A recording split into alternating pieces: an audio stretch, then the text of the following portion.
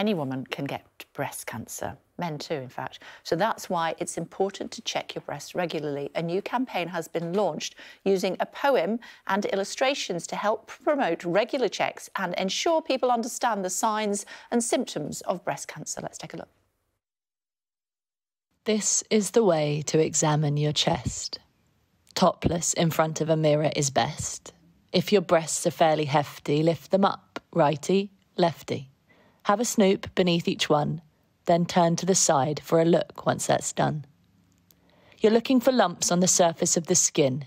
You're checking to see if the nipple's pulled in. Look out for a puckering, dimple or tether. Now raise your arms up high, together. This position may help reveal a bump or lump your breasts conceal. Well, joining us now is the consultant breast surgeon and two-time breast cancer survivor, Dr Liz O Riordan. Hello to you, Doctor. Thank you for joining us. So, tell me how all of this came about. With some of the illustrations around us were chatting. So I'm a breast surgeon who's had breast cancer, and hands up, I never check my breasts, and I realised so many of my patients didn't know how to do. So in lockdown, I just put a video online showing people, and Laura Bradford, the poet behind this, contacted me and said, I'm 37 and I didn't know this. I want to make a poem that's catchy, that's not scary. And she reached out to the incredible artist Ella May Statham, who got women of all shapes and sizes to come and act as models, just to create something that we can help every woman check their breasts. And I've been blown away by the response. Why do you think it is, first of all, that women don't know how to do it? And then, even if they did have an idea, a lot of women just don't check their breasts, do they? I mean, I never did. I was a breast surgeon, I thought it wouldn't happen to me. I don't think we're taught at schools. You may see little videos online, but it's not how a breast surgeon does it. My mum didn't tell me how to do it. And I just think, especially when you're young and mammograms don't work, it's the one thing you have to pick up breast cancer early. And that's why we've created this free resource to try and help every woman learn what to do.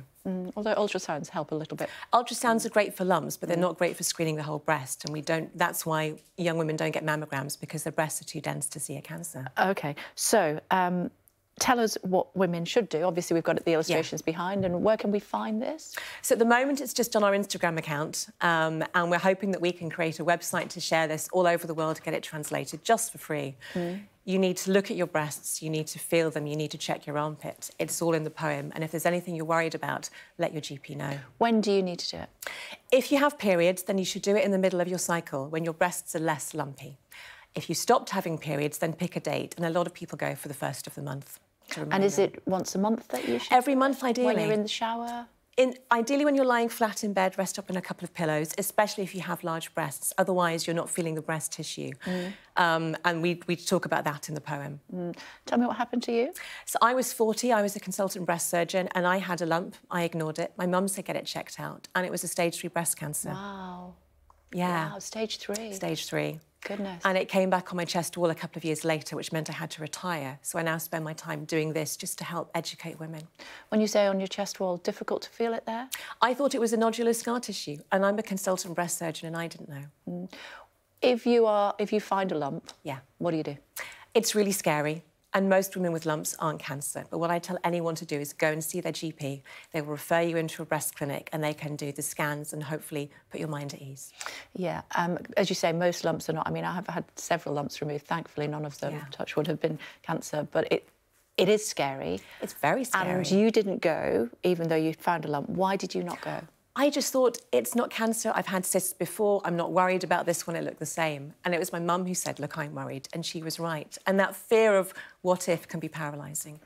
How did you get together with the lady that wrote the poem? And also, how did you then decide how to illustrate it? So Laura Bradford, who wrote it, who lives in France, contacted me and said, I've seen your video. I'm inspired. I want to make something that's not scary, that's accessible. And her aunt, who has secondary breast cancer, said, there's potential in this. I'm going to pay for you to have it illustrated. And Laura reached out to Ella May Statham, who got women to send in photographs of themselves of all shapes and sizes, so we can make it real, and you can find yourself in this poem and think, I can do this. Am I right in saying that men can contract? Yes, men do get breast cancer. It's rare, but it does happen. They also get mammograms. And we've had incredible men sharing it yesterday, even though it was International Women's Day. OK, and as far as men are concerned, same things apply, but even more difficult to get them to go to the doctor. It's scary. And again, being in a clinic full of women, it's not something that men normally feel comfortable with, especially when breast cancer is mainly pink in the media. But if you notice bleeding on your nipple or you have a lump, you should also get it checked out. OK. And how's your health now? All clear, touch wood. Fantastic. So, it's great to hear. Thank you very much indeed for explaining that to us. And we'll find it on your Instagram at the moment. Instagram at the moment, and we're hoping someone will help us get a resource so we can share it widely. Well, let's see what we can do about that. What's the Instagram? I'm O'Riordan Liz, and the author is Totally Telling Tales. That's Laura Bradford's account, so you can find it there. When we clip this up for our Twitter feed, we'll make sure we say that as well. Fantastic. Thank you very much indeed for joining us. Thank you. It's great to see you. Thank you.